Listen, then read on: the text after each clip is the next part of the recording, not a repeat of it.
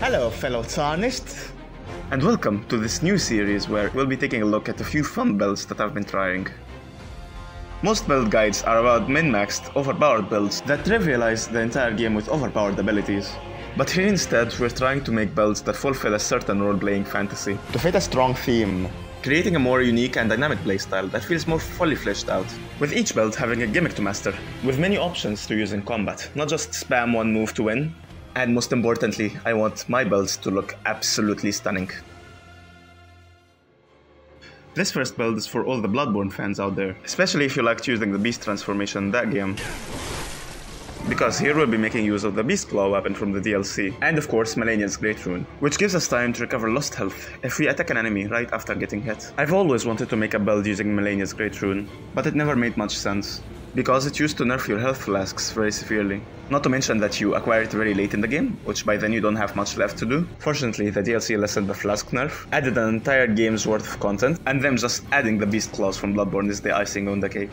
Also, the rune gives us this blood trail thing, which looks so good. For the look, we have a somewhat traditional gothic vampire look, using the full Ansbach set, except for the helmet, where I'm using the Confessor Rogue instead. This outfit is super light, so it makes us light roll, which makes us a very agile character. For talismans, we're using the Lord of Blood's Exaltation, which gives us a 20% damage buff when we bleed an enemy, which we'll be doing a lot of. The Rotten Winged Sword Insignia, which boosts consecutive attacks. The Godskin Swaddling Cloth, which restores health with successive attacks. And I also like to use the Viridian Amber Medallion Plus 3, because this is a very stamina-hungry build. But if you can manage without it, use the Millicent Burst Thesis instead for even more damage. On our left hand, we have the Beast Claw mentioned earlier, but on our right hand, we have the Reduvia Dagger. We're using Reduvia because it gives us a strong projectile attack. It causes very good bleed build-up. Bleed triggers our Lord of Blood's Exaltation buff, and the weapon art is boosted by the Ansbach set, which makes it even more powerful. The idea is to buff yourself using Reduvia, and then two-hand your Beast Claws. The claws are a very quick and agile weapon, making them ideal for a life steal build such as this. They also have what I think is the best feint attack in the entire game. If you don't know, feint attacks are when you hold a heavy attack, and then press the dodge button to attack while dodging backwards. Not all weapons have this, but the ones that do usually cover a very small distance with a dodge, making them not very useful. But this one actually covers a very long distance, and so it's much more useful, and can lead into some of the sickest gameplay moments if you use it correctly. For weapon arts, we have two options. One is Savage Claws, which is this series of slashing attacks. They deal good bleed build-up, and they just demolish smaller enemies, and even Malenia. It synergizes very well with our build, because we attack 6 times in quick succession. This is the best weapon art for this build, and it's the one I use most often. But not all bosses have big enough openings for it, which is why we have option 2, Raging Beast. This is one of the most fun skills in the entire game for me. You get this directional dodge, followed up by a very long leap towards your enemies. You can learn to time this to so many boss attacks, and it's just so rewarding because you get to keep the aggression. This weapon art has a follow-up attack, but it's too slow in my opinion. I actually don't switch between these two Ashes of War on a single weapon. Instead, I just keep 2 Beast Claws on my left hand slot, and I like to switch between them mid-fight. And we actually have enough endurance to do that and still light roll. Our stat distribution also allows us to cast blood incantations very effectively with the Dragon Communion Seal, and this just gives this build a bit more versatility to make it more fun.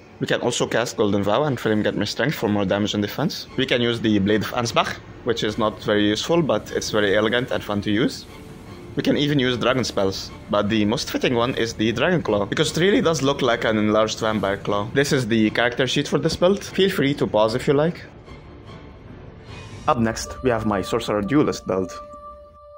This build turns the game, and especially magic duels, into this constant back and forth of you casting your own spells and deflecting an enemy's attack or spell and just giving it right back to them, on the off chance that they too can reflect spells. It might even just turn into a tense match.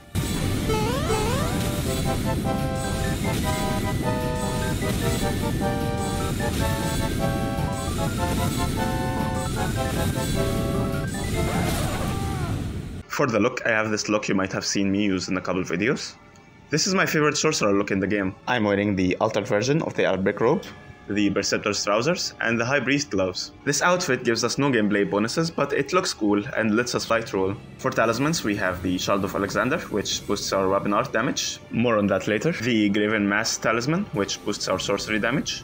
The Magic Scorpion charm, which boosts our magic damage. And the Godfrey icon, which boosts charge spells. For weapons, of course, we're using the Shield of Knight, which is a small shield that gets a projectile weapon art that gets powered up if you use it right after blocking an attack. The reason we're using the Shield of Knight instead of Carrion Retaliation is that, besides it being more fun of course, it actually does scale with our dexterity, and it scales very decently too, so you can actually get much more damage out of it. It's also a much faster response to an attack, you can do it multiple times in a row, and the coolest thing is that it works for every blockable attack, and not just spells. The weapon skill is not considered a guard counter, but it is a weapon art, so it is boosted by the Shard of Alexander, and it does deal magic damage. So it will be also boosted by things like the Magic Scorpion Charm, the Magic Shrouding Cracktear, and the Terra Magica. Now, this being a small shield, we face a bit of a problem. We get very little stability on our blocks, and we get tons of chip damage.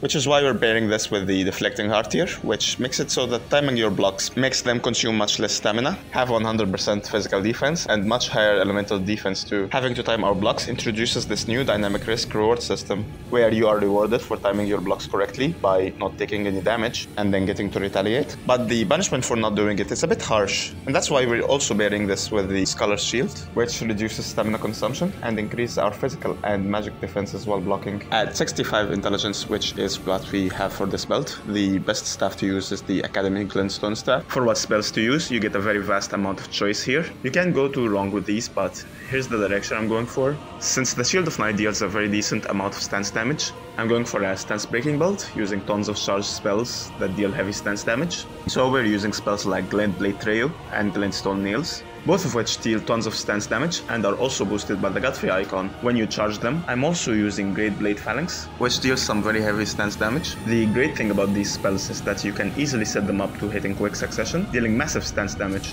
To riposte, we're using the Magic Infused Misericord to take full advantage of our stance breaks. You can use any Ash 4 you want with it, but I recommend Carrion Sovereignty, which is a bit slow but deals massive amounts of damage and a huge amount of stance damage as well. So it goes well with our build. I think the Shield of Knight synergizes well with such an aggressive build because it deals okay stance damage and is very fast as well. For a single use spell, I'd use the Fingernail spell. It's a very FP efficient spell and we don't have too much FP here because of our stat distribution, so this works for us. This is the character sheet for this build. This is a very stat hungry build, so I highly recommend using the Godric Great Rune. For our third build, there is my Earthbender build. This build makes use of the Golem Fists, which is a Smith script weapon, meaning it gets those projectiles on a heavy attack. When you're relatively close to your enemies, the projectiles deal very decent damage.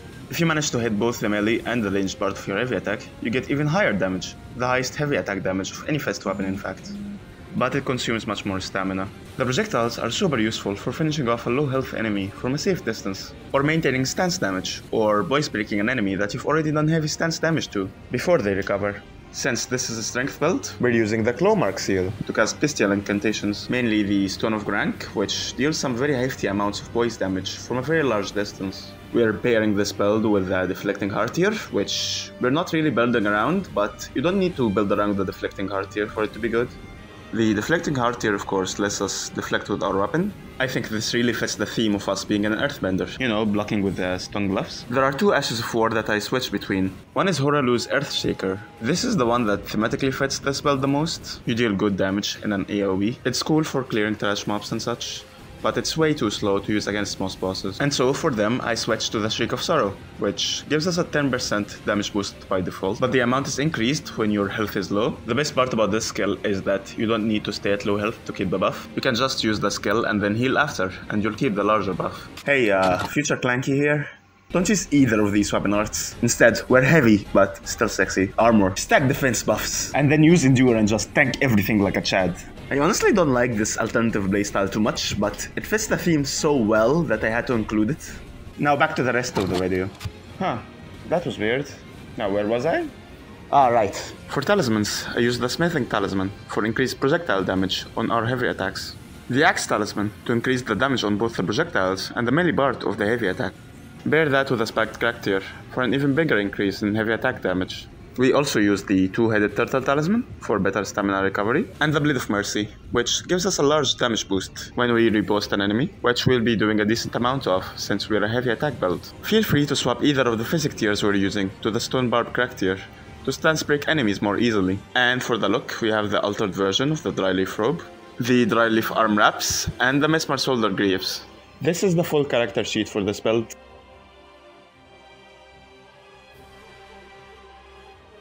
For our next build today, we have a kicking Valkyrie build. Partially or fully inspired by the Valkyries in God of War.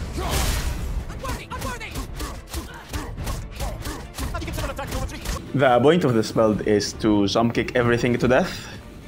That's it really. For the look, we have the Divine Bird Warrior Greaves, which boosts our kicking attacks by 4%. Now, this is where I got the idea for this build actually. At first, I thought 4% would never be worth not having pants. But then I thought, why not try to make this work? I think I did an okay job. For the chest piece, we have the Gravebird's Blackwell armor, which is one of the best looking armor pieces in the entire game. It gives us the School Black Wings, and it boosts our jump attack damage. And to complete the look, we have Malenia's helmet and the Guardian braces. Our main weapon of choice is of course Dane's footwork. Most of our attacks with it are kicks, which synergize well with our armor and talisman choices. But what you really want to go for is jump heavy attacks. To really take advantage of this build, this is a Faith build by the way, and so we are infusing our weapon with either Holy or Flame Art. For talismans, we have the Rotten Winged Sword Insignia, which boosts successive attacks, the Shattered Stone Talisman, which boosts our kicking attacks, the Claw Talisman, which boosts jumping attacks, and the Viridian Amber Medallion +3, which boosts our stamina, because this is a very stamina-hungry build. Dry Leaf Whirlwind is our Ash 4 of choice. It doesn't synergize with the jump attack boosting items, but it is a bunch of kicks, so it gets boosted by the other items that we have, and it activates the Rotten Winged Sword Insignia. Onto why this is a Faith build. Besides us getting access to a myriad of spells, we actually get more AR than we would have if we went for Dex or Strength build, and we're much more versatile with the types of damage that we're dealing, since we can infuse with either Flame Art or Holy, depending on the situation, and our weapon art is fully dependent on AR instead of scaling with a specific stat, so there are no drawbacks to doing this. The best seal to use for this build is the Earthtree seal, since we do have 70 Faith. And for spells, you can really use just whatever you want. I recommend using the Golden Vow and Flame Grant Me Strength. For more damage and defense, for offensive spells, Divine Bird Feathers come to mind as something that would complement the look of this build, but sadly it sucks, so don't touch it. You may have noticed that I have a weapon on my back, and this is a Holy Infused My Lady. It's a weapon with a very elegant moveset that really fits a Valkyrie. But I'm mostly using it for the looks, since it does look great on our character. We're not really building around it, but you can always just use the Deflecting Heart here and instantly make it a good weapon to use. But the real reason we're using it is to use the aspect of the Crucible wings to really complete the Valkyrie look. We get to have 4 wings when we use it. We look really cool in my opinion. The skull itself is fine. It's a good option for closing in the distance to enemies. It's fun too. For physic tiers, we're using either the Holy Shrouding Crack tier or the Flame Shrouding Crack tier, depending on what infusion we're using, and the Thorny Crack tier for more damage with consecutive attacks. Overall, this is a very powerful build. The kicking jump attacks are some of the most fun and powerful in the game to begin with, but we're using so many things to buff that specific attack, so this is really good. Much of the footage that you're seeing for this specific build is from before 1.14, and FromSoft buffed this weapon in 1.14, so you'll get even better performance. And this is the full character sheet for this build. Next up is my Haligtree Assassin build. You know how some bosses in Elden Ring have that thing where an attack takes super long to do, or how some combos have delayed attack in the middle of them? Well, this build is about attacking these bosses during these delays. The idea for this build came to me when I wanted to take advantage of the retaliatory Cross-Tree Talisman, which buffs rolling and backstab attacks, and I immediately thought of using dual daggers paired with a fine Crucible Feather Talisman. The daggers cover a very large distance with their backstab attacks, and deals piercing damage, which gives you a large damage bonus if you attack an enemy during their attack animation. And I use the Spear Talisman for more damage for attacks like this. And I would use the Fine Crucible Feather Talisman, which gives us iframes on our backsteps, so we can use that attack more safely. But it turns out that you can do the same attack using the Quickstep Ash 4, and the Retaliatory Talisman would still buff it. So we're using Quickstep instead, because it's much easier to use and is much more reliable. Quickstep is much better for this build than Bloodhound Step, because the smaller distance of the dodge actually lets us close the distance and retaliate faster. The Quick Step is also much more circular in its motion compared to the Bloodhound Step, which is more of a straight line. You can use Quick Step to circle around your enemies and attack them from a vulnerable spot, and you're more likely to get piercing damage bonus that way. The Backstab attack hits twice, and we try to use it as often as we can, so we're using talismans that buff consecutive attacks like Millicent Prosthesis and the Rotten Winged Sword Insignia. We're also using the Thorny Crack tier for more damage with consecutive attacks. The daggers I use are the Earth Steel daggers. They're straight up the best daggers for melee damage in the entire game. They get good faith scaling even with physical damage, so we get good physical damage in addition to our chosen affinity, despite not investing much in any other stat besides faith. Like the previous build, we switch between Holy and Fire affinities, depending on the encounter. And we also switch between Holy Shroud and Cracked Tear and the Fire Shroud and Cracked Tear. They also get this heavy attack where you slash twice. It gets some very decent damage. It's also very fast. This is shorter than your normal light attack combo, so it will be your bread and butter outside counterattacks. We have 65 faith for this build, and for that level, the best seal to use is the Godslayer seal. For what spells to use, you'll be using the Golden Vow and Flame Grant Me Strength for defense and damage, and whatever else spells that you like. For the looks, this is what I went for. This outfit lets us light roll, and Leda's armor gives us 10% damage buff to rolling and running attacks, so it's a decent buff to our belt. This is definitely the hardest belt to play so far. You need to learn the boss patterns really well to be good with it. But it's worth it in my opinion because of just how fun this playstyle is. And this is the full character sheet for this belt. For our next build today, we have the Grave Warden build. This is not actually a Grave Warden, but I just call him that because his look is inspired by the Grave Warden from Elden Ring and the Grave Warden from Dark Souls 2. The point of this build is to use the Poisoned Hand, which has this weapon art that poisons most enemies and some bosses almost instantly. The Poisoned Hand also gives us a good damage buff when we poison an enemy, even if we're two-handing another weapon. The Poisoned Hand is literally flayed skin that you wear, and so I try to make the character's skin color match the skin from the weapon. Here are the color settings for that. I think I got very close. This is the outfit we are wearing.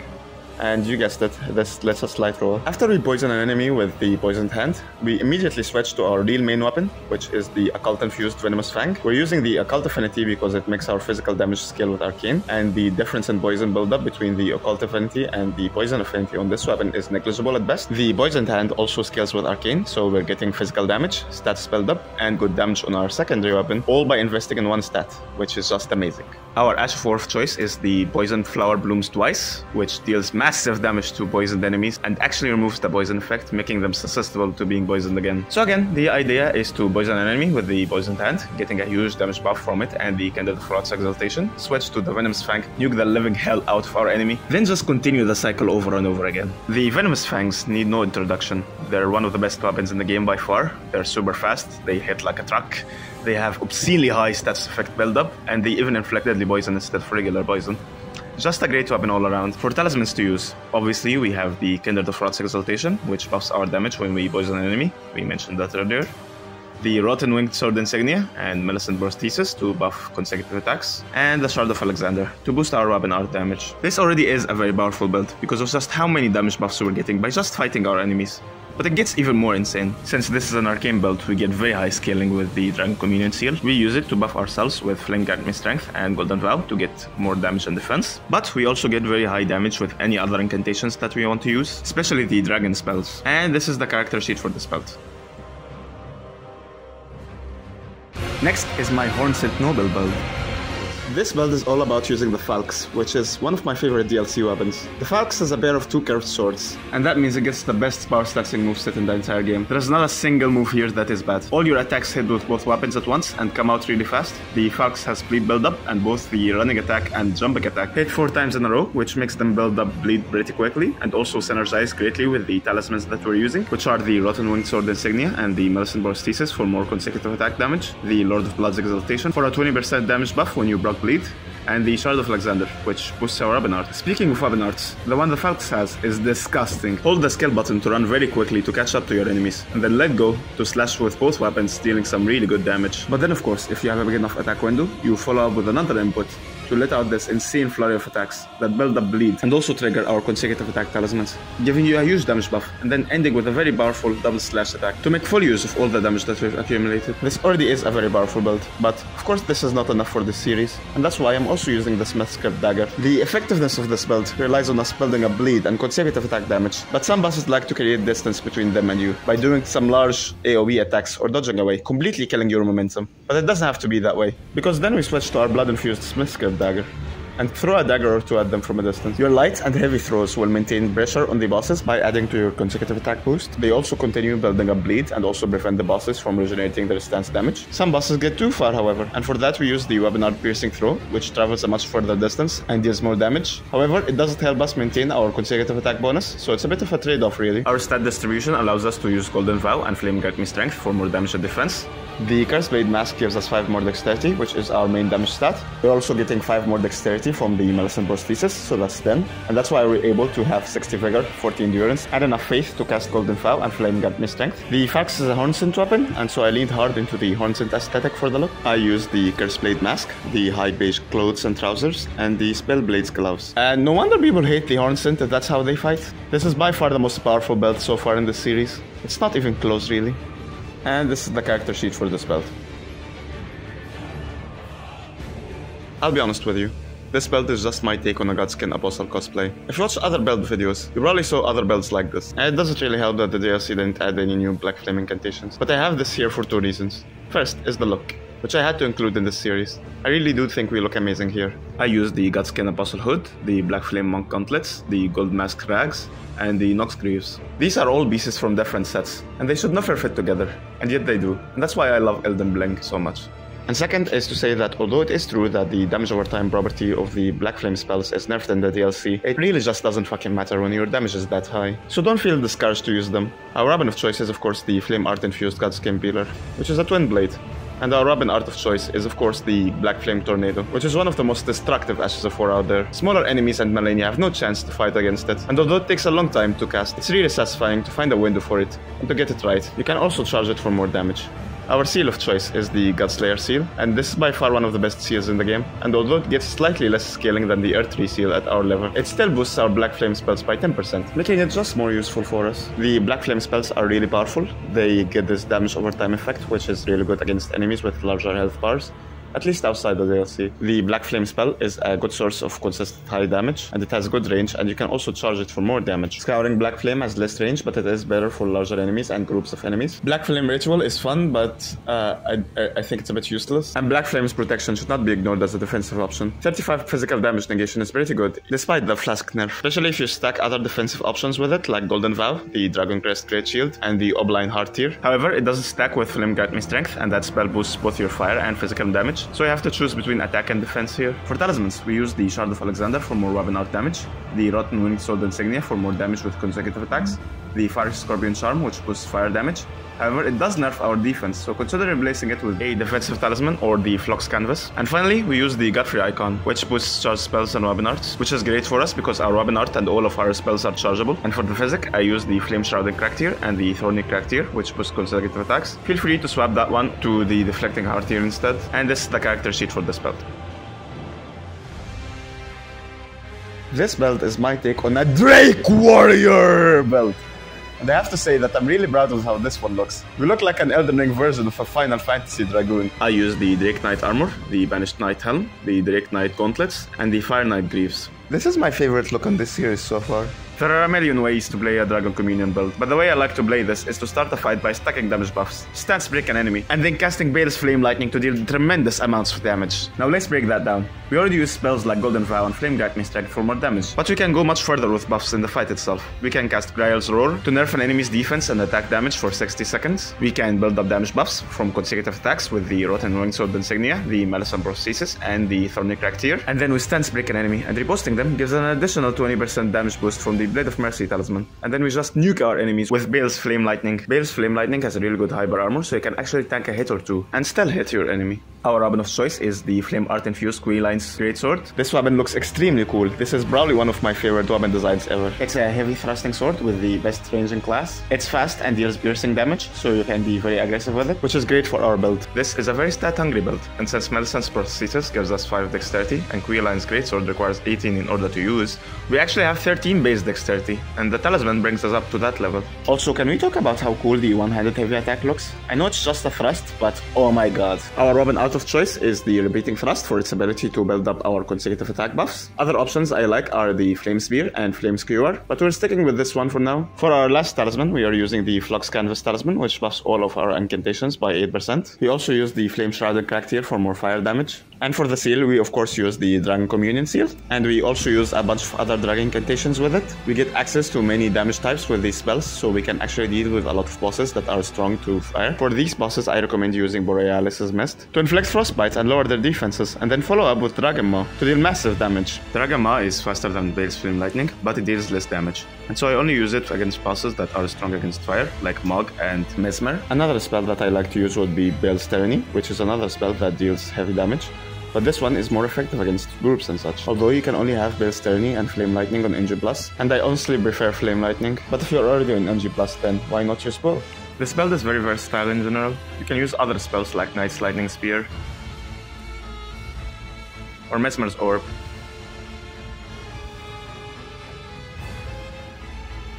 and even Blessed Axe Ruin to flex on Bale. We even have access to Ancient Dragon's Lightning Strike, which is one of the best spells in the entire game. Go wild is what I'm saying with this build. And this is the character sheet for this build. Hey everyone, if you made it this far, thanks a lot for the view. This video is a compilation of the first 3 videos in the series. I thought it was a good idea to give these videos another chance with the algorithm, to potentially get more eyes on the series.